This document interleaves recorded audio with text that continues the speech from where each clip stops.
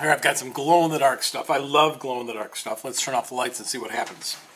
Whoa, glow-in-the-dark stuff. Let's take the scissors off and look. There's the shadow of the scissors in the glow-in-the-dark stuff. I love glow-in-the-dark stuff. It'll glow for a long time. This is amazing stuff. I've discovered something kind of interesting. Let's get a fresh sheet. It hasn't been exposed to light yet. Here we go. And in the dark, you really can't see anything. And so I could write on it with a light bulb. And this is just a little keychain light, but it's pretty bright, and I can write on it. That's kind of neat. Ooh, and it glows. However, if we were to analyze what's happening a little bit more carefully, we'd see something interesting. Let's take the red component of the light. I have some red light here. There's some red lights. And when I put these on here, it really is having no effect at all. I have an insanely bright red light. This is a 1 watt LED. This is incredible. And this is having no effect. No effect. The red light can't get this stuff to glow in the dark. Now the idea is, we're always taught that light hits it, causes electrons to jump up, and then they fall down over a period of time, which is why it glows for a period of time. The electrons get excited, they go to a metastable state, and then eventually they fall down. What is it about the red light that is unable to produce this effect? Well, let's try a different kind of light. I've got a yellow light. A pretty bright yellow light. And I'm not getting much results out of this either. No glow, no residual glow. Well, let's get a green light. I've got a green laser here. This green laser ought to do me good. Let's try it with a green laser. And the green laser is having no effect. The green, and this is a bright, bright laser.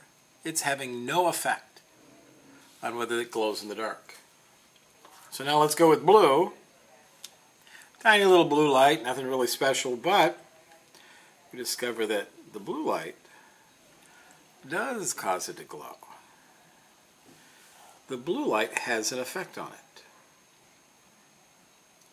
This is incredible. Somehow it's not the brightness or the amplitude of the light, it's the color of the light. And this is one of the basic principles in quantum mechanics, that somehow not the amplitude of light, but the frequency of light is an indication of its energy on the quantum scale. And this is a pretty nice little demonstration, especially if you were to get a violet laser, which is basically an ultraviolet laser. And this is, it just takes over. The ultraviolet laser causes it to fluoresce almost immediately. And even though the ultraviolet laser doesn't produce as much visible light as the green one did, it has a much greater effect on my glow-in-the-dark stuff. Because apparently the energy of a light is equal to Planck's constant times the frequency of the light. The energy of a light is equal to Planck's constant times the frequency. That's cool, huh? Huh? Written in glow-in-the-dark stuff. I could try writing that with a red light. Guess what? No effect. The energy of a light, nah. The frequency, or the color of the light, is a function of the energy. Red light, no effect. We could say that the energy of a light is equal to Planck's constant, which is h, times the frequency of the light, which is f. It's not the brightness of the light, it's not the amplitude, but it's the color of the light, the frequency that has the bearing on this quantum energy. I could become a performance artist, I'm convinced of that. I have some wild things.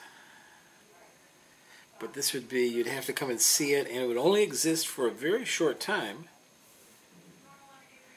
The artist would have to recreate it.